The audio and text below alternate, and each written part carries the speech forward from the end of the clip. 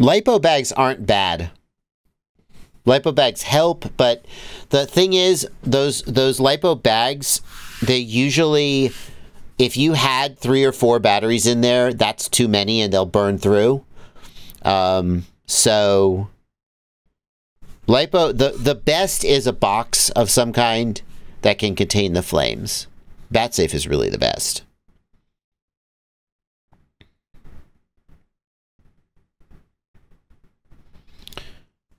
They help. Lipo bags do okay if you have like 1 pack in there.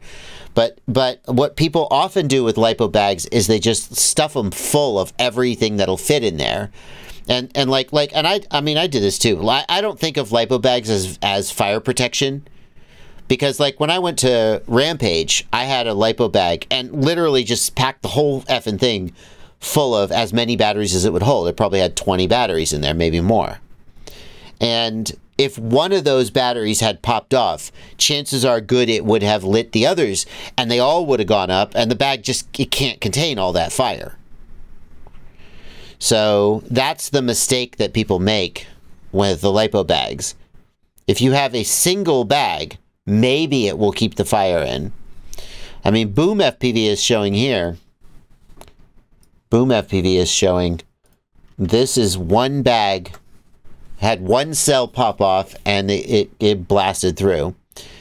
It probably resisted some of the fire that would have come out. I mean, anything you can do to contain the fire is good. Because with Lipos, there's no stopping a Lipo once it decides to go. You just have to prevent secondary fires.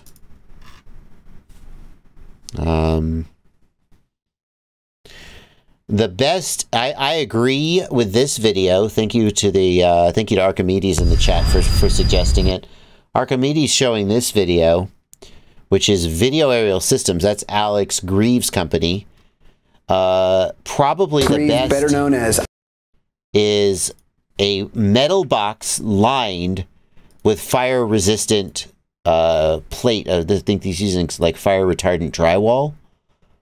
And what he's going to do, hang on, I'm going to skip all this stuff. But what he's going to do is he's got a metal toolbox. That's really clever, actually. A big metal toolbox, and he is putting in fire-retardant gypsum board. And then you can see he's got spacing here. This is really clever. Spacing here, spacing the gypsum board away from the walls of the toolbox a little bit. Well, he hasn't done that on the front. That's interesting. Oh, is he about to put a spacer in? Maybe he is. So I think the thinking there is it'll keep the batteries away from the heat, away from the walls.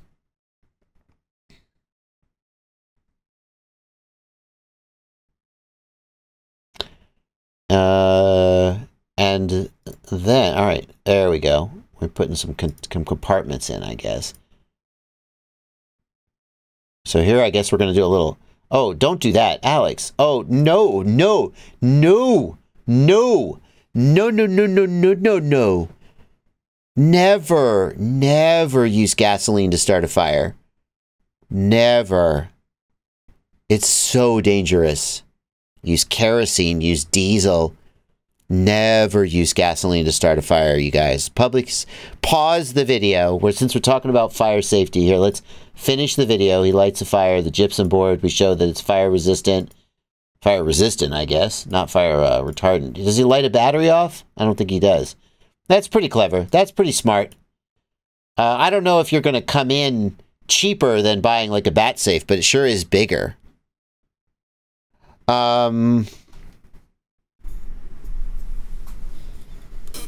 Never start a fire with gasoline. Anyone who works in any EMT, paramedic, or firefighter will tell you, do not do that. Carbon Cage says standard practice in Australia.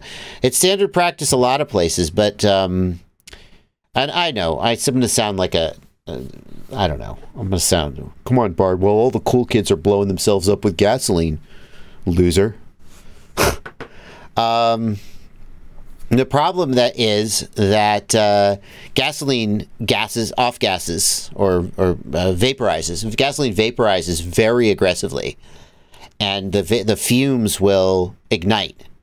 Diesel doesn't really vaporize, doesn't create fumes that'll ignite. So what you'll see people do is they'll just glug, glug, glug, glug, glug a bunch of gasoline on their brush pile, and then they'll go get the lighter, and they'll come back and they'll light the brush pile, and all of a sudden this humongous field of gasoline vapors that they have been standing in without knowing it will ignite, and they'll just be standing in a sea of flame.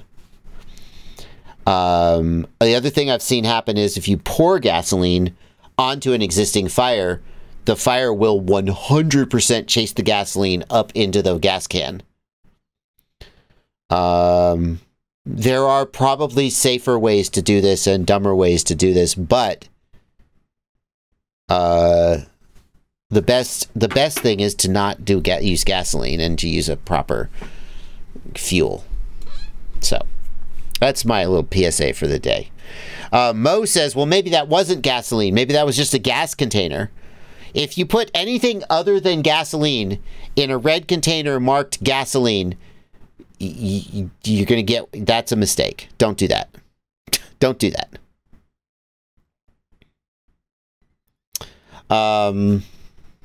Yeah. I say this, by the way, I say this as someone who has been a board member and safety team lead for Burning Man regional events. I am no stranger to lighting things on fire. But we tried to do it in ways that, I was about to say we tried to do it in ways that didn't cause explosions. We tried to do it in ways that caused explosions that were where we wanted them to be and didn't kill people. Can I show you something? We're going a little off script today. The regional burn that I worked for and helped organize was Alchemy. And I think this was our, I don't remember which year it was. This was our Effigy burn. I was the safety team lead for this. Let's see if this is actually a good video. This is kind of crappy. How about this video? Okay, this is going to be a good one. Can we get sound?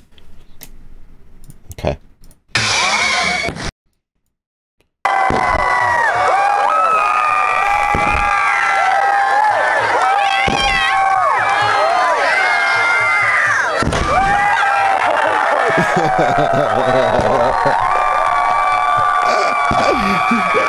Oh, yeah.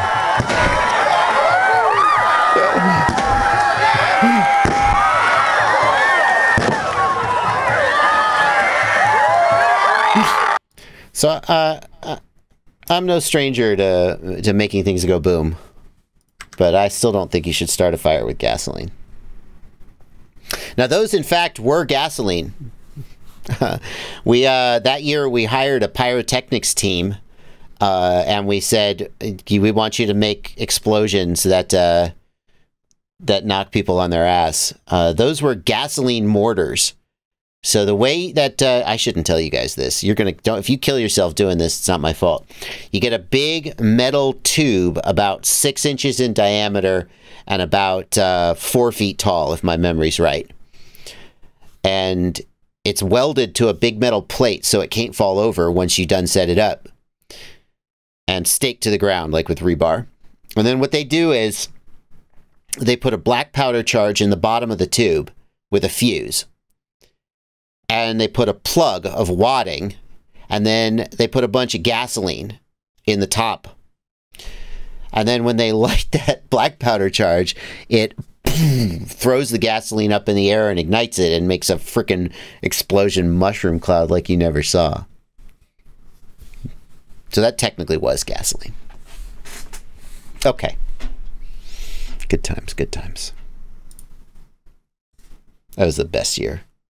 That was the best year. That was the best Effigy burn. It was all downhill from there. In some ways.